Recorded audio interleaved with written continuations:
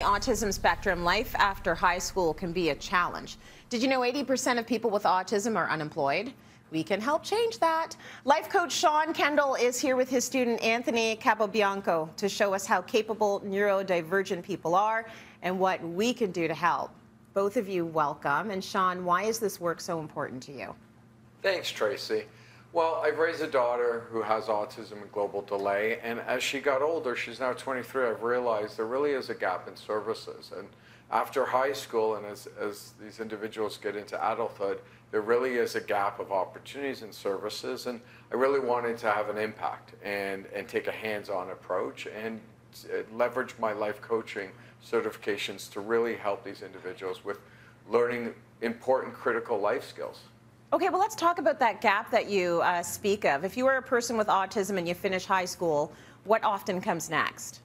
Well, really, like typical individuals, you could try, getting into college or university. There's some really good college programs at Humber and George Brown, but not everyone can get into those. So then what happens? Really, you have to either have a hobby to keep busy and or find a job.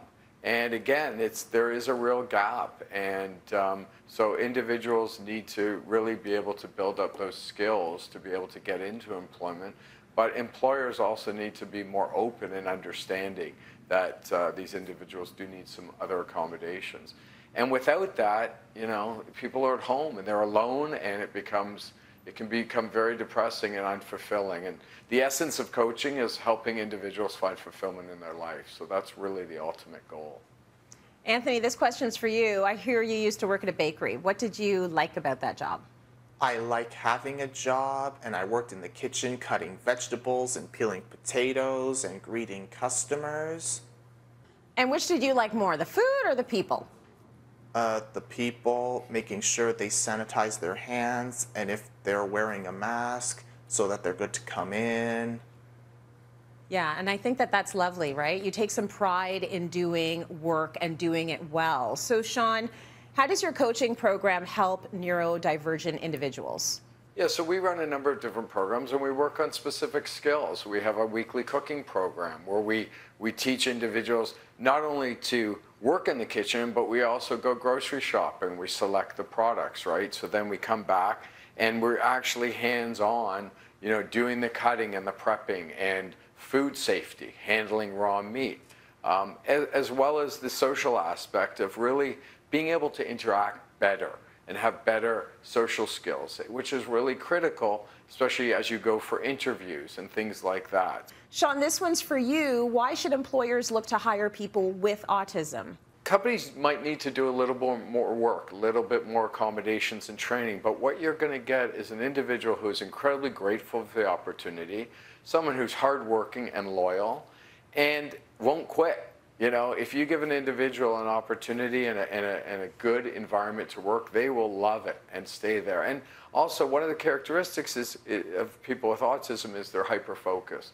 They will really focus on the task at hand, often, and love predictability, and often the mundane, repetitive jobs that typical individuals don't enjoy. People on the spectrum actually thrive at that. And so again, you're going to not only help the individual, but you're going to have a really productive, great employee. And I think it's really good for society as well. When individuals come into your workplace, they're also getting exposed to people living on the spectrum, which I think is critical for today as we're all talking about inclusion in the world and being a better place to live. I think that's the essence.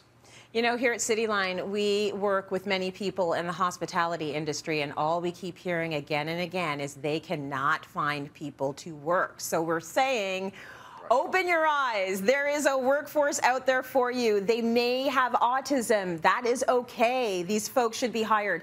I want to say one more question for Anthony now. Anthony, what skills are you practicing now? Because Shawn talked a little bit about developing skills. I am now practicing restaurant kitchen skills with something that has to do with a knife, a stove, and an oven.